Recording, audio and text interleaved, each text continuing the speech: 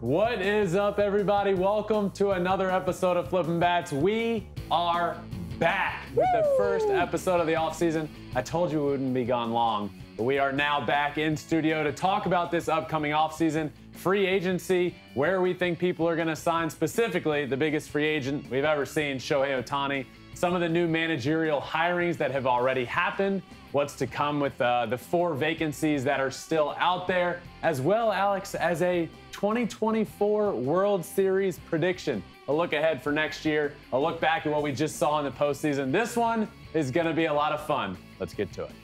5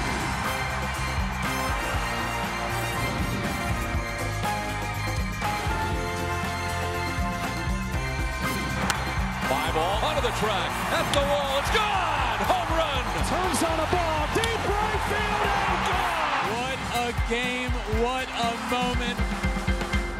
What is up, my friends? We are back in studio like we never left, Alex. Actually, it does feel like we left for a long, long time. It feels like we were on the road forever. That was such like a wild, crazy, cool, exhausting experience. I slept through an entire day the first day we got back. Did you too? Yep. Yeah, no, I feel like I could have slept for a week, but like needed to get back into the swing of things. Definitely. But like, how cool was that? Like, I kind of remind myself sometimes, like, we were the last ones on the field after the Rangers won the World Series. Yeah, we were playing catch out on the field. Like just our whole team. We were just standing out there for like an hour after everyone else left. And it was finally like, okay, guys, time to go. We're like, but we're having so much fun. Yeah, it was really cool. But, Alex, for the final time, we have to update the wall because the champs, it is official for the last time. Put it in the wall. The Texas Rangers are World Series champions, thus completing our beautiful and wild and chaotic playoff bracket that nobody saw coming. I mean, I'm just so happy for that fan base that has been waiting the entire time that this franchise has been around.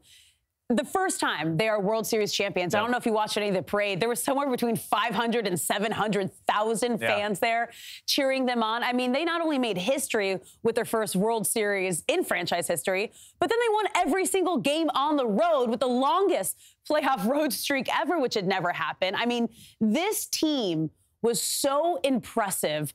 I am so happy for the Rangers and the Rangers fan base. They never lost on the road. They never lost on the road. It really is wild. I've never seen anything like it. They went undefeated on this entire run on the road. They absolutely deserved to win the World Series. The way this team was built was fascinating. The World Series, the way both of those teams were built, I thought was fascinating. It was crazy because they both did it in 2 completely different ways. You have the Rangers who kind of paid and traded for everybody, and then you have the D-backs who had these young players that were creating chaos and playing small ball. Now, when you see both of these, do you think any teams now who watch this, the 2 teams get to the World Series, will then copy their models moving forward? Yes. Could you not? And the GM meetings are happening as we speak. Yep. And, you know, one of the GMs came out and said it, I believe it was anonymous, but came out and said for the first time ever, there are 29 teams that are legitimately talking about winning and wanting to win. And obviously the 30th being the Oakland A's, who have, they're basically going to try and keep their payroll as low as possible. But the GM did say, I've never seen this. Love 29 teams are here talking about winning.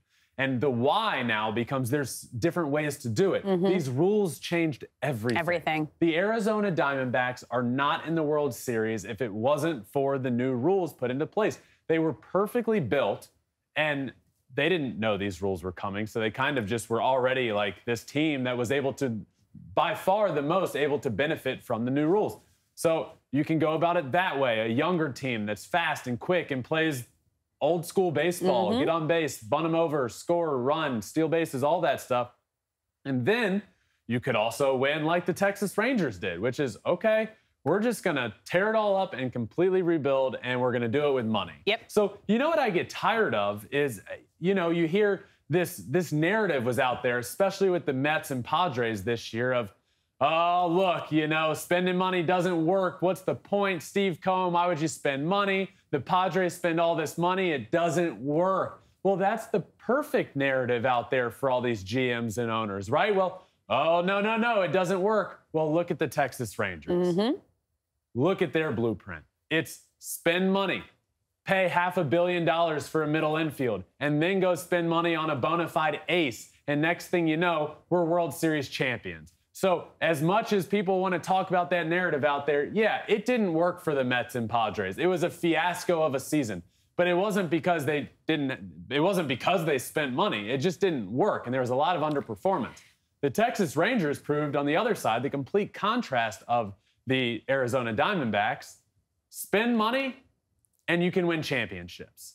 It works. It worked for them, but it was fascinating seeing those two teams and their polar opposite ways of getting there, being there, and winning the World Series. Now, the Rangers not only spent money, they went out and got a legendary manager in Bruce Bochy, who was a World Series winner. So how much not only does going out and spending the money, but having the right fit of a manager matter in that position? I think we heard it from the players themselves. You know, like I could sit here and tell you it makes a big difference, and I do believe it does. But from every player out there on the Rangers, they would talk to no end about Bruce Bochy and what he meant to that team. It means so much. It does. To have a guy that's been there, that's done that. You trust every move he makes, which is super important. He didn't press the panic button out on the mound, which we see all the time now as managers like, oh, the analytics say to take him out. No, there weren't much analytics happening in this World Series and playoff run for the Texas Rangers, and it worked out perfectly. Love that hire for him. He said he was sitting on the couch watching and just thinking about baseball when the Rangers called him and was like, hey, you want to manage? And he was like, Sure.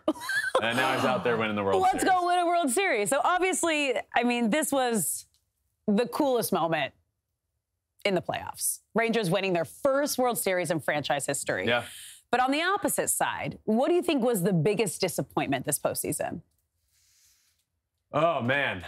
There's a couple things to choose from here. Actually, more. I felt like I could have worn my cowboy boots a few more times. Pretty disappointed that I didn't wear those enough. That was one of my biggest disappointments. What do you mean you lived in them? You became cowboy well, there men. were a couple cowboy men. Cowboy men. You morphed into a new character, a new persona. Biggest disappointment is the Atlanta Braves. I went on for months about how this is the greatest offense that maybe I've ever seen, but certainly the greatest Braves, the greatest Atlanta Braves team I've seen. And John Smoltz reiterated that point and said, and he was a part of a lot of those teams. I think this might be the greatest Atlanta Braves team we've seen. And then they go out and win one game in the postseason and don't get past the Phillies, who were very good, and that was always going to be, I think, their toughest matchup in the playoffs.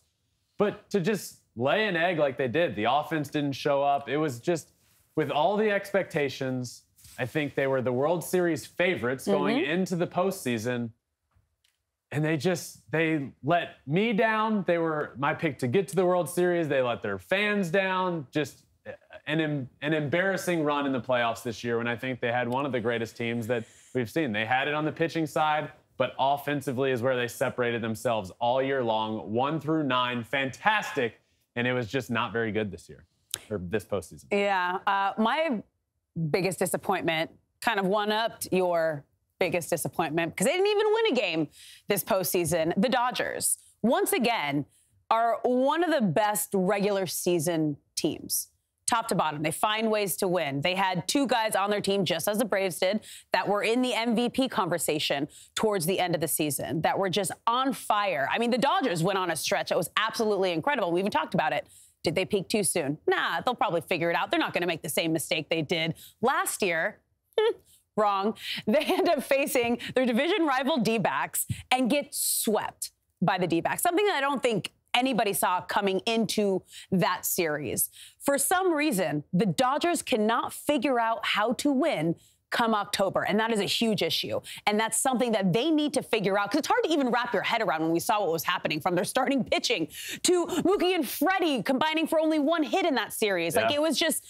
It was hard to explain. It was hard to watch. It was hard to comprehend. Something is very wrong come October for the Dodgers. That was my biggest disappointment, and they need to make some kind of, move, figure out what went wrong, and not make that same mistake for a second year in a row. They have October issues, and that's the reason that they are not that's why I didn't pick them.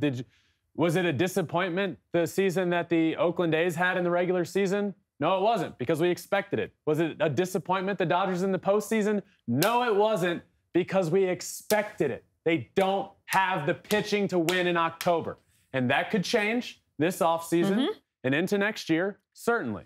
But it didn't. Did it surprise me they got swept? Sure.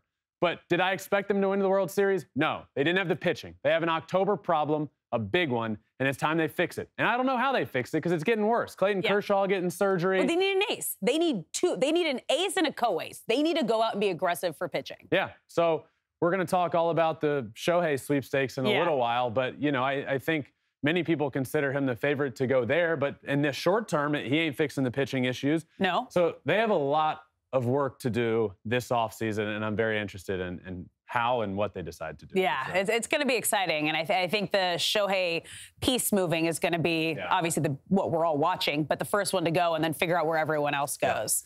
Yeah. Alex, how much sleep did you get your first night back in LA? I slept until 12:30. Our first day back. I got home at 1. I immediately slept until 5, woke up for 3 hours, and then went to bed again at 8 p.m. and slept all the way till 11 a.m. the next day. I hibernated. I was just hibernated. I was I coma slept. It's just like, bye. That's exactly what I did. Yeah, it was I feel good. fresh. We I feel needed it, right? Needed it. We feel great. We feel back. And you know what? It's never too early to give our 2024 World Series predictions because we just got back from the 2023 World Series. So let's look ahead to next year. What's your hot take and prediction? Wow. Yep. World Series prediction. Let's give it to me. Show one of the offseason. Let's go. All right. I am going to go with the Philadelphia Phillies over the Baltimore Orioles. I will take the Phillies to win the World Series next year. I think both teams go out and add some pitching. I think it's needed in both areas. And, yeah, that's my prediction. Way too early. But way too early. Also, what? I also have the Phillies winning over the Mariners. Now, this is also, if the Mariners end up getting Shohei Ohtani, I feel like they have a chance to immediately get to the World Series. That's a team that if you just plug and play Ohtani in that team, I think they have what it takes to make it far into the postseason. And then the Phillies, I mean, they've gotten so close the last 2 years. They have the pieces. They're going to need another big arm, another co-ace. And if they can do that, I feel like they got that chip on their shoulder that they're going to get there, and it's finally their time to win. So I know I'm about to talk all about free agency and Shohei and stuff, but does this mean you think Shohei is going to the Mariners? No, I think he's going to go to the Dodgers. Well, then why would you pick the Mariners? It's a win-win either way. So if he goes to the Dodgers, I'm going to feel good about it. But then if he goes to the Mariners, my pick is going to be great. But they're your World Series pick. Yeah, but you're making it dependent on Shohei going there, but you don't think he's going there. Doesn't make sense. He might. It's a top 2. I think Dodgers, Mariners are his top 2 spots. I know. I'm weird. Does it make you uncomfortable? No. Just confused, but it's okay. That's okay. That's what we do. All right, we both have the Phillies winning, which means congratulations to one of the other 29 teams because the Phillies are absolutely not winning the World Series now. I love that. All right. Yeah. Let's talk. You know what we have to talk about first? Our draft. Start of the postseason. Here's what we did. We had all 12 teams. That's how many make the playoffs, right? Yep. 12 teams. Alex and I did a little draft. And for every team, we each got 6 teams. And for every game that team won, we would get 1 point. And it all came down to the World Series. And what I needed to even tie was a Texas Rangers sweep of the Arizona Diamondbacks. But it did not happen. The Diamondbacks won 1 game, which means Alex won 21-20 our playoff draft. And, this kind of carried over from tail of the tape. We were tied even at the end of the season. So we said whoever ended up winning this draft was kind of that year-long bet that we had. And now you have to wear tiny hands for an entire episode, and I can't wait. Was it an entire episode? Yep, it is tiny hands for an entire episode. Great. You're welcome. Can't wait. I'm going to give you the ones that where the fingernails are painted, too. You're going to look very beautiful. Thank you. Can't wait. Tiny hands. 21-20. Congrats on that. Thank you. Congrats to the Texas Rangers. Congrats to us on being back in studio. It's officially the offseason, Alex. So that means... Let's talk about it. Let's talk about some of the big hirings that have already been made on the managerial side of things. Okay, now let's get into some new hirings because teams did not waste any time hiring their new staff, starting with the Marlins, who hired Peter Bendix as their new head of baseball operations. And then we had 3 manager spots filled so far since we filmed this show. Guardians hire Stephen Vogt as their manager. Mets hire Carlos Mendoza. And Cubs hire Craig Counsell as their manager. Which manager hire here makes the most sense to you? A lot of movement already, Alex. A lot of movement. From 7 teams that needed a new manager to already we're down to 4 with all these new hires. There was just a lot of confusion for me, I'd say, in day one of all these hirings. One, I know we're going to talk managers here, but Peter Bendix for the Marlins, I'm so confused what the Marlins are doing. Yeah, that was a Kim mess. Ng was awesome. And I don't, we don't know the ins and outs of what happened or why or whatever, but I know that she did a fantastic job and decided the team to around. part ways, which to me says, look, the truth of the matter is you had Derek Jeter in a role there, you had Kim Ng in a role there, and they've both decided whatever's, I want out. Yeah. So look, I don't know much about this Peter Bendix guy or the hire, but I do know that the situation going on there in Miami hopefully needs to get better, and maybe it involves ownership needing to buy into a situation a little bit more and want to win, because you have very talented, bright people in the door that end up leaving and going elsewhere. Like some of the best in the biz, right? Who want to be like, I can't do this, I'm out. Exactly. So managerial wise, what's the question? Which hire makes the most sense? Which hire makes the most sense?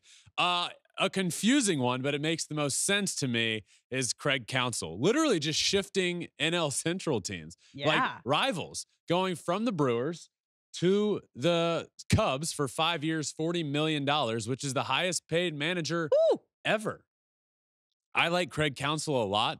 To me, this, I feel like I've been saying it for the last few years with the Brewers. It almost just feels like an unwillingness to fully buy in. And I don't feel that way with the Cubs. I think they have a willingness to fully buy in. I think they just had to tear it down for a couple of years, and now they're on the cusp of being really good again and bringing in a guy like Craig Counsell, who I think has done a fantastic job. I love the pickup, and his contract expired with the Brew Crew.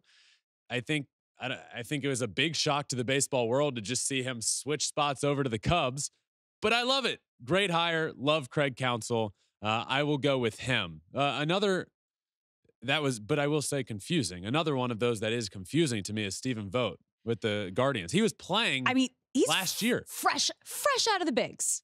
And now he's just got a managerial job. How do you know to make that transition that quick? Well, okay, so look, catchers are like the prize. They are. That's just what happens. You play in the big leagues, you catch, you go become a manager. We saw with David Ross with the Cubs. Obviously, that's not happening anymore because David Ross is now out of a job there. But not shocking, but a little bit shocking. So, but yeah, he's now in as the Guardians manager. So is that your most surprising move? No, my most surprising move is Carlos Mendoza to the Mets. Okay, explain. Well, I don't really know the guy. Yeah. I don't know much about him at all. He was the bench coach for the Yankees for, 4 or 5 years? So he's staying in New York. Kind of Aaron Boone's right-hand man. Yeah. But I don't know. I just feel like you have this team that's owned by Steve Cohen, who at every turn is making this like big splash, right? Like bringing in Buck Showalter, a legendary manager, and then bringing in Justin and Max Scherzer and, all these big pieces making big splashes along the way. And that didn't work, and you tear it all down. But then you bring in a big like GM and Stearns, and now you look and it's like the new managerial hiring. This is going to be big. Craig Counsell was linked there, and then it's okay. That's not going to happen. Then Carlos Mendoza. I don't know. I don't have much for you. I know I'm surprised. I know I'm a bit confused. He's been linked to places before. He's interviewed quite a bit over the last few years. He interviewed with the Tigers, but they ended up hiring AJ Hinch. I don't know. I don't know. That's why it's the most surprising to me. Maybe he has a really good connection with the players that we're unaware of, right? Because he's the bench coach. Now they're building from within with the Mets. As you mentioned, they took the big swings. They got your brother. They got all these big names that didn't work out. Then they kind of started fresh, traded everybody away, build up the farm system even more. So now you're going to have younger guys kind of rebuilding this Mets team, and maybe he has a great connection with young players, and young players connect with him. But he doesn't know the young players at the Mets. He's over at the Yankees. So like there's no connection. I mean, I'm sure baseball's a small circle, right? Like people know each other. But like there's not this connection from within. I mean, you might be right, but also it's still like a bit confusing. I don't know. There were plenty of I don't know. That's my answer. That's why it's surprising, Alex, because I just don't know. It is. And as of now, us taping this show, there's still 4 manager spots that are open. Padres, Angels, Astros, Brewers. Which is the most crucial there? Somebody out there has to be looking at that Astros job thing. That's the greatest job you could possibly get. Just kind of slot right into a team that can go to the World Series. Dusty's obviously retiring. Yeah. But this team is still so good. And it's like, that's the dream job. Who's going to get that now? I don't know. I think Joe Espada for years, another bench coach. He's been linked to jobs for years, but at a certain point, he's been linked there to Houston and other places for years and then goes to interview places and then doesn't get jobs. So is he interviewing poorly? I don't know. I don't know what happens in Houston. I don't know what happens in either of these places. I have seen Buck Showalter mentioned a lot with the Angels. But now the Brewers are in need of a job. That'd be really funny if they go get David Ross. Just a big old switcheroo. Good luck. Didn't work with Miss, but now hopefully they work with you. Yeah. Padres are an exciting job. I would love to see Mike Shildt get that job. I mean, you need someone that can handle big personalities, big talent that, as we heard, might not always get along necessarily in the clubhouse and locker room. Like, you need a leader. You need someone that can like handle and control this bunch. Well, that's what you thought you had in Bob Melvin. That didn't work out. No, I would love to see Shildt get the job. He was a guy over with the Cardinals years ago when they were really good. And the team just decided to go in a more analytical direction, and very publicly, Shildt wanted control of the lineup and the team and wanted to manage the team. And basically, after making the playoffs every year and being really good, the organization told him, we just have a different view and a different philosophy, and we're going to go in a different direction, because basically he wouldn't be the punching bag down on the field that was just like the guy down on the field that was doing exactly what the organization wanted to. So they parted ways. And now he's been with the Padres. I would love for a guy like that to step in and have control and be able to lead a team without all these analytics being involved. And look, there is a place for analytics. But what I hate is when it comes down to this is how just the front office is running the team because numbers on a piece of paper say that. Mike Shilt's not going to be that guy. I don't think the Padres are a team that needs that. I think they need a leader. I think he's able to do that. I would love, and I've seen him rumored there a good bit. I would love to see that happen. But yeah, 4 remaining. Padres, Astros, Angels, Brewers, all looking for a manager. Guardians now have Stephen Vogt. Mets have Carlos Mendoza. And the Cubs have the new highest paid manager ever in Craig Counsell. This is exciting. I feel like these last 4 are going to happen pretty quickly because... You want to get your manager. Well, you need to, because yesterday was officially the first day of free agency, which means we are officially on Shohei Ohtani watch. Where is he going to end up? The biggest name in free agency this year. We know his number 1 goal is to be on a team that can win and win now. So where do you think his top 3 landing spots are? And do you think the way the postseason kind of panned out, did that change anything? Man. Alex, it's day 1 of our offseason show, and you're hitting me with the hard-hitting questions. We're going in. All right, free agency. Where's Shohei going? That's what everyone wants to know. This is obviously the biggest question of the offseason and the biggest free agent in maybe sports history. I mean, if we're being honest, he's going to get pre-injury. He was going to get, I think, probably $600+ million. I think now we're still looking at about $500 million. Crazy. And he's going to be worth every penny, both on the field and when he does come back pitching, but off the field as well. He's worth so much to an organization with everything that comes along with him, including merchandise sales, Japan, butts and seats, the entire country. Yeah. So this hasn't changed a ton for me. Okay. I still think the front runner in all of this is the Dodgers. I just think it makes the most sense. It's a place he's comfortable with. It's a team that is competitive and good enough to win in the regular season dynasty. I don't even. Dodgers are front runners. Yeah. Look, I'll give you a top 3. Okay. Alex, you know what I will say changed things? I don't think that I thought the Giants were big players. I don't think they're there yet. Are the Giants one Shohei Ohtani away from being World Series champs? No. I don't think so. I really don't. So to me, they're a name that's been thrown out a ton, and I know they have the money to go do it. I don't see it happening. All right, top 3. 1, give me the Los Angeles Dodgers. Woo! 2, this is a surprise. Okay. Give me the Chicago Cubs. Whoa.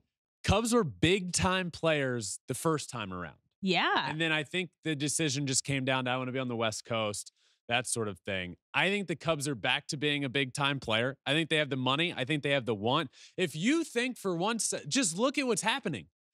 They were on the cusp of the playoffs. They're one Seiya Suzuki catch away from being in the playoffs and the entire playoff dynamic being completely different here. By the way, the Diamondbacks don't get in the playoffs if Seiya Suzuki catches that ball in right field against the Braves, and then they don't get to the World Series because they obviously aren't in the playoffs. But you also have Cody Bellinger, who just opted out and opted for free agency. Correct. Obviously, though, he's going to get paid now.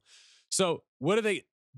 Back to my original point. Went down a side tangent. Yes, we did. You think they're going to sign the manager for the most money of all time and just be like, all right, we're good? No, they're going to make a big splash this offseason. And I could see it. I can envision it. Shohei at Wrigley with the bleachers going crazy for him. Wrigley, it just would be so cool. So give me the Cubs on that list. At number 2. And third, give me the Mariners. A team that needs offense. Yep. Is in a good position right now pitching wise. So you're not afraid to sign Shohei and be like, okay, we'll get him on the mound in a year, but we're okay a year without him on the mound. We just need offense. It's a place that I think he would like to be. He's spent off seasons up there. So give me the Dodgers. I would say right now as a clear number 1. Yeah. And then a big jump down. Give me Cubs, Mariners. Okay. But I think we're looking at the Dodgers here. Yeah. I Dodgers, Mariners, I agree hard with. Cubs was kind of a curveball there, but I could see it. You're painting the picture. Yeah. Nobody knows. We are officially on Shohei Ohtani watch. This is going to be insane. I think they're on. I think they're on a short list. I know it's a bit of a surprise team to throw in there, but I think there's 5 teams that. I mean, I think there's like 10 teams that are in on him and will try. I think the Cubs are on a short list here. Okay. And then, I mean, there's just a few teams that there's a lot. He ain't gonna be signing with the A's. No. And once that piece falls, I think a lot of other pieces are gonna fall. Absolutely. But there's a lot of top arms that are free agents. I mean, we have a World Series champ. We have a possible Cy Young winner. We have one of the best closers in the game, an international superstar. Who needs to be aggressive to go after these arms right now? A lot of people. A lot of teams. A lot of teams need pitching. But some of those names you mentioned, we got Blake Snell, Yoshinobu Yamamoto, who's a stud. We saw him in the World Baseball Classic. He's great. He's being posted. He will be playing in Major League Baseball next year. It's just a matter of who is going to sign him. Jordan Montgomery, Aaron Nola, Josh Hader, Sonny Gray, Marcus Stroman. It's insane. Aces. We have great closers. So offense leaves a bit to the imagination on the free agent market this year. But pitching-wise, there are game changers out there, big time. I mean, guys that can go win you a World Series. So teams that need to be really aggressive, Orioles, first and foremost. They need to be so aggressive pitching-wise. If they have another offseason, oh, God, about to get fired up. If they have another offseason where they just sit still and don't do anything on the pitching side, I'm going to be pissed. Because this team is so ready, and it was so glaringly obvious in the postseason that they're just missing an ace or two. And you got to go out and do something. This team is ready now. The window is open.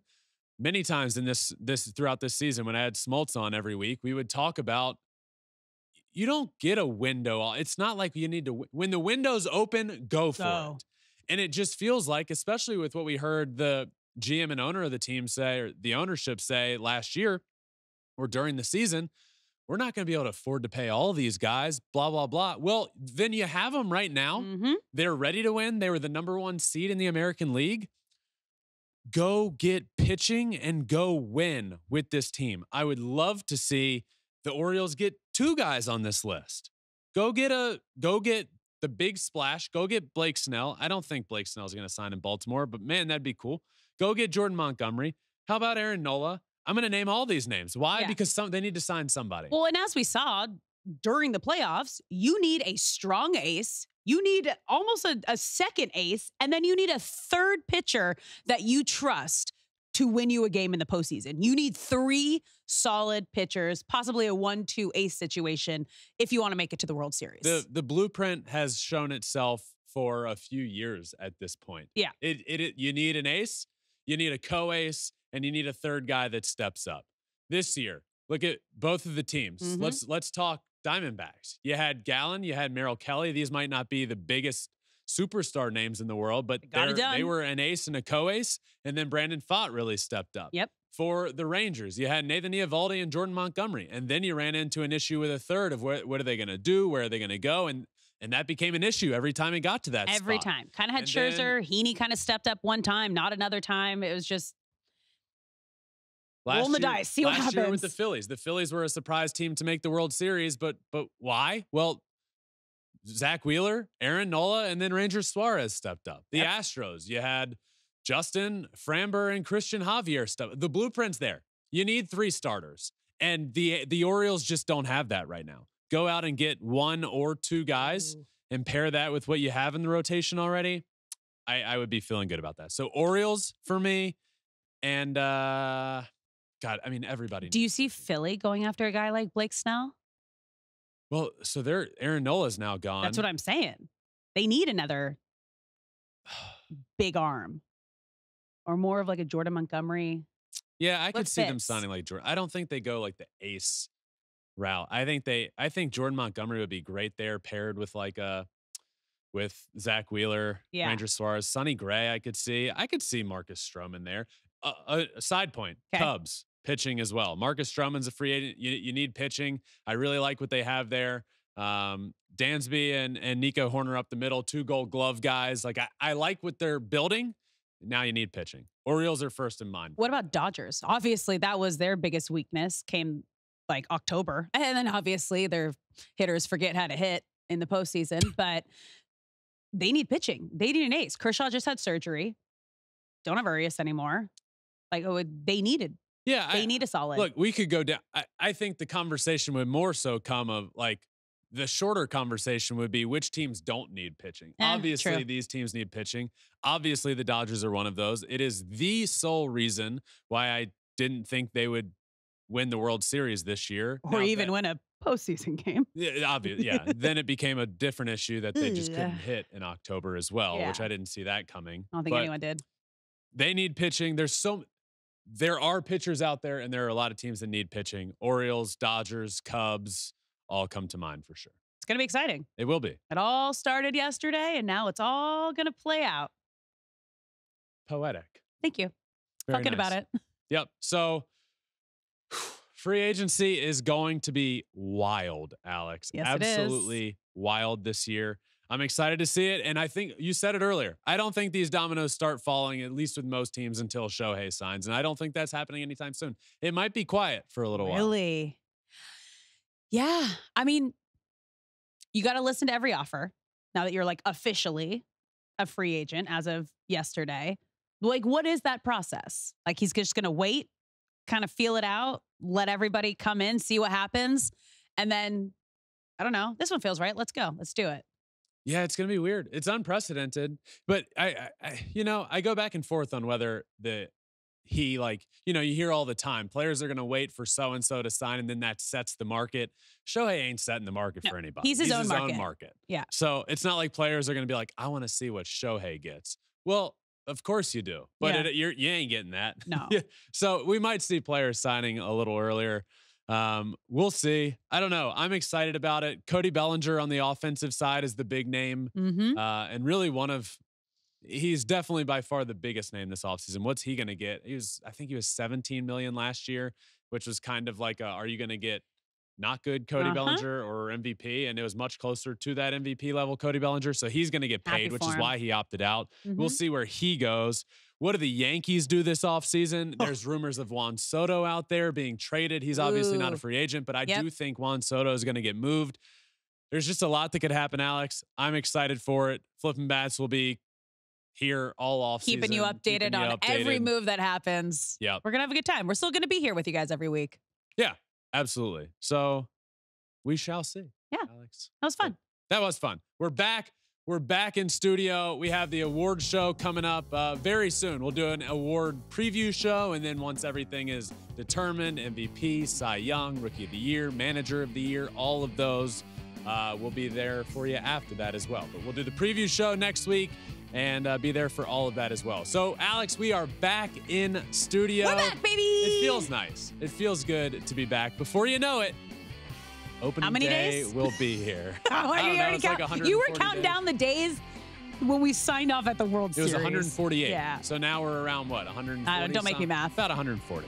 But we'll be here every step of the way. Thank you all for listening. Make sure you are all subscribed wherever you listen to your podcast, Apple, Spotify. You can also watch on Spotify as well, so make sure you're subscribed, following, and watching there. We're also on all social media, including YouTube, where you can watch every single thing we do. Also on TikTok at Flippin' Bats Pod for all of them. But that does it for today, my friends. Thank you all for listening, and happy free agency, everyone. Until next time.